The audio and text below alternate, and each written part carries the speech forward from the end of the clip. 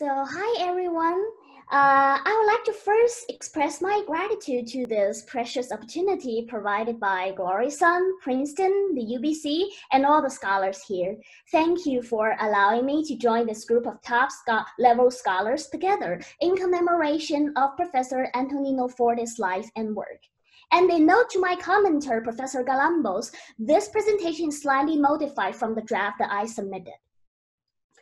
So today I'm going to introduce a 9th century trilingual manuscript in Chinese, Japanese, and Sanskrit, but focusing on its presumed printed reconstruction in the 18th century Japan, showing the Edo-Japanese's imagination of how Sanskrit was taught in the Tang China.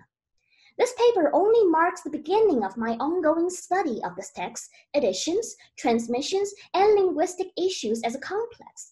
And due to the limit of time and scope here, please excuse me that if the presentation reflects many yet unresolved questions.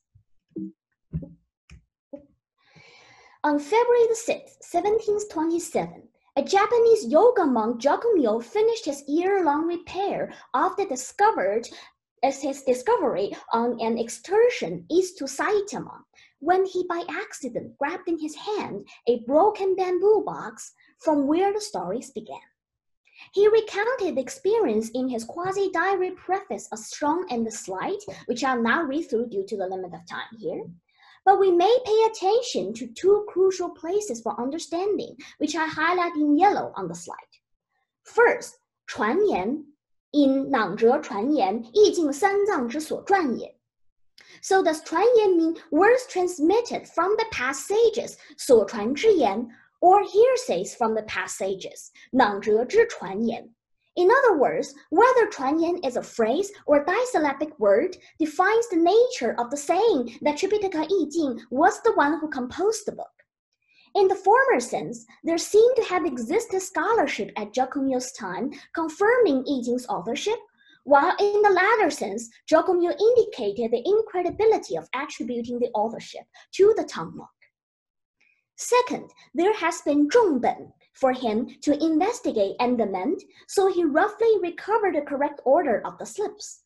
Here, Jakumyo seems to confirm the existence of Japanese scholarship on Fanyu Qianzi Wen in the pre- and Edo time, which, although disappeared nowadays, would be worthy to dig into. So from this paragraph, you can see the rough process of Jakumyo's reconstruction of the manuscript. Outside the broken bamboo container, he picked up some worm-eaten pieces, recovered the correct orders of the lines using related editions, and sealed his finished work into a sachet. There was one text prior to Jakumyo's imitation, which may make a more possible base text than our manuscript to be shown today in a while, which is a manuscript written in 1698.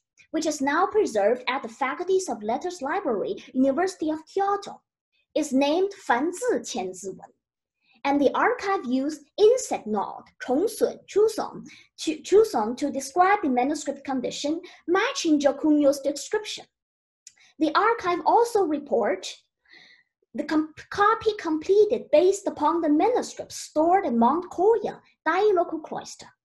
There are mistakes in both Sanskrit and Chinese words. As for omissions and misalignments, there's no time to correct them all. I can only amend a few of them with my galloping brush, thus it appears so, judged by Yoshitaki at Fudaloku Cloister, Nanjing, which is Mount Koya. Since the paper of our manuscript is in good condition with no insect biting or gluing together, I suspect it's not what Jakumyo worked on. However, although not, let us now, nevertheless, take a look at what the box and its inside look like, because it is the earliest extant manuscript based on radiocarbon technology, which dates the paper and the ink both back to the 9th century. The manuscript is now stored in Toyo Banku, Oriental Library, Tokyo, Japan.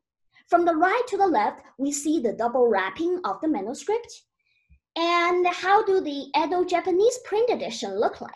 This is a copy of Jakumyo's woodblock print edition made in 1727, and the copy is pretty rare.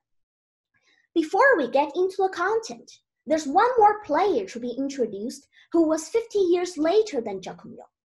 In 1773, another monk, Keiko, revised Jakumyo's version. Notably, the Keiko version are what we can find and receive in most of the library collections throughout the world nowadays. So he usually reproduce what Jakumyo says and then fill in blanks and then make his own commentary in the form of side notes covering authenticity judgment, philological treatments, and Japanese sandglosses. So we finally come to the inside.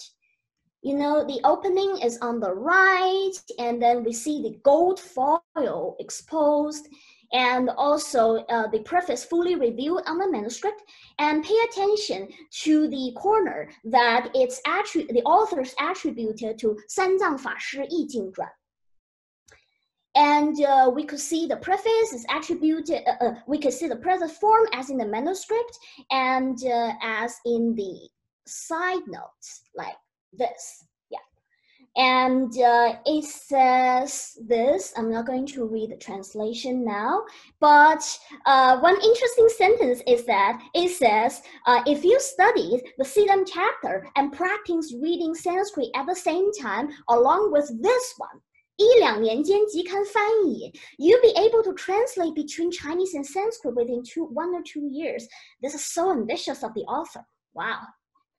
And Keiko's comment was simply about moving things around in his eyes or deleting a sentence, but we pay attention to the Huoyun, someone says, which seemed to be an indirect statement indicating existence of scholarship again at this time, in contrast with straightforwardly stating Guangyun, Keiko says in the next sentence. So after the preface, Jakumyo gave 5 announcements, Fanli, in his printed edition, further elaborating on many aspects, such as the origin as recorded by Ammon, Anran Luzai, and his teacher, Cijue Dashi, Ammon Yuanren Qinglai, which is, from China. And also again, pay attention to 惊叹数本 and the 信德好本 that suggest the prevalence of this book. 例会幼学 benefiting kids as its function, and also Keiko's commentary on the upper left corner that points out the rhetoric and literary nature of it as a poem. Keiko says, it's a tetrasyllabic on each line. After every 20 tetrasyllabic lines, there comes 4 pentasyllabic lines. Then, after all these 25 lines, the rhyme changes, marking the start of a new stanza. Actually, in addition to Keiko, there are 10 stanzas in total with 100 characters per section, thus it adds up to 1,000 characters in total. And the 20 tetrasyllabic in each stanzas are usually narratives about one story, while the 4 pentasyllabic lines serve to recapitulate the theme of the verse. The most important is about Horloji Temple. There are 2 Patropomnes from central India, and wow, the time is almost up. So let us, okay, and this is Keiko's questioning the authenticity and the authorship, talking about how this may be a forgery. Okay, let's step into the main text. So I'm not allowed to go into the codicology, but this is just to show what the scroll generally look like. And to enlarge, this shows how the 4 opening lines look like on the manuscript. The Sanskrit script is called Siddham, Xitan, prevalently used in the 7th century for Buddhist Sanskrit. It died out in India, but was preserved as a form of calligraphic art for Chinese and Japanese for the next millennium. Because Siddham reads from left to right, and Chinese reads from top to bottom, that means we have to first rotate our head clockwise for 90 degrees to read the Sanskrit words, and then rotate counterclockwise back to switch to the Chinese text. Makes a good neck exercise in the modern days. But the Edo printed editions, a compilation of little tables, don't have this trouble. And in the early 20th century, when Takakosu Junjiro compiled the Taisho Shinshu Daizuko, the definitive edition, he assigns the number 2133 to the volume 52 of the Taisho, and the 2 versions, A and B, are respectively loyal to the format and layout of the origin, A based on the manuscript and B based on the print edition because they coexisted. And as said by Keiko, this text is tetrasyllabic, rhyming poem, and the first quatrain look like this. And we can see how this is specially designed as a mnemonic tool for the Sino-Graphosphere Hanwenquan habit of memorization, because it features equisyllabicity, qi-yan, and rhyming features, ya-yun, etc., all special to the literary Chinese language per se, but not a feature of Sanskrit and the inflectional Indo-European language. That's why the text was the unique one that drew my interest among the trend of all the foreign language studies, because by being coherent within the Chinese language itself, it pushes its specific appeal to the classically educated Chinese or Japanese audience to the extreme. However, on the Siddham side, it's still a word-by-word lexicon just piling up with no grammar at all. What the Chinese text is modeled on the Qianzi Wen reading tradition, I cannot see any Sanskrit grammar. And this is even more apparent, more obvious, that there's no phrase structures, no attention paid to allusions. For 咸精尊硕德，归落起神师 is like a compilation of independent words. So this entire text in kanji, mnemonic tool. Yeah. So the question, does the textual memorizer or recipient really understand the Sanskrit language? And can the student really understand Sanskrit with this pedagogical skill? The first example is the alignment of the text. This is from the beginning of the manuscript, and from which we could see between the two big lines, there's a small line of Siddham inserted in there, and the Chinese are pushed aside so everything fit together. So from this, we could see also clearly the formation of the text, that the Siddham may be, copied in one sit with Chinese added later on, and is further corroborated by the complexity of the Chinese side in calligraphy style. We find 8 different hands, but only 2 hands on the Siddham side. And the example 2 is the 3 basic categories of mistakes in the word boundaries. There are 3 basic word boundaries in the text. The first, we can see a small black dot demarcating 2 words. And the first one, superfluity.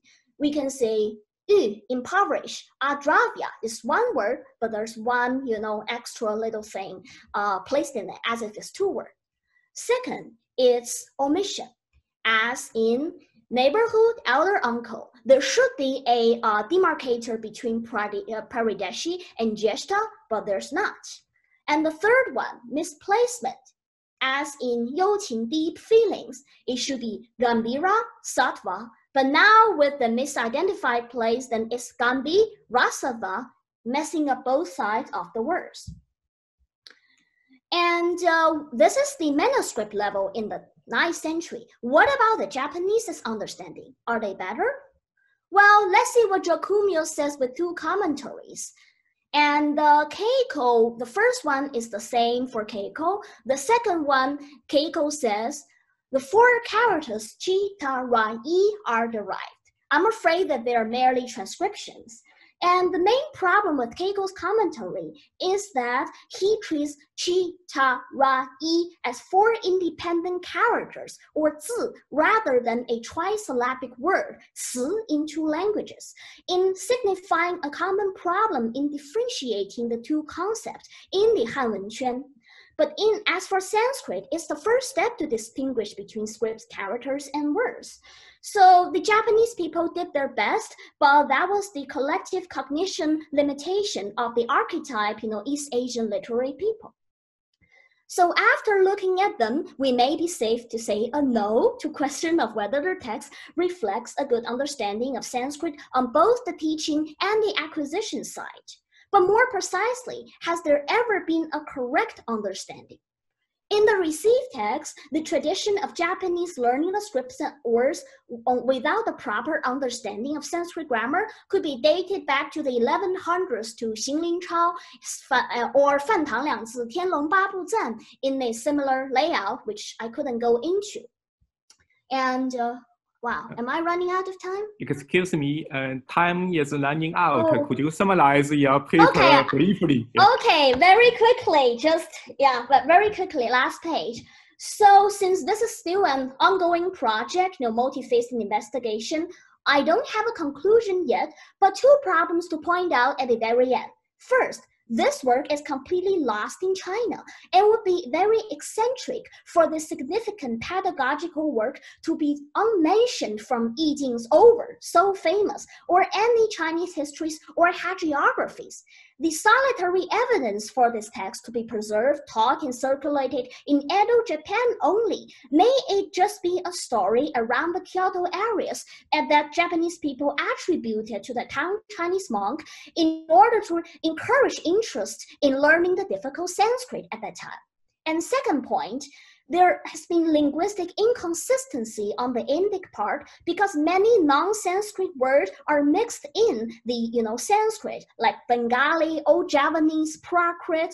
So it would be very weird is it possible for Yi Jing, if it's truly the author, to intermingle so many non-Sanskrit words arbitrarily into a Sanskrit primer?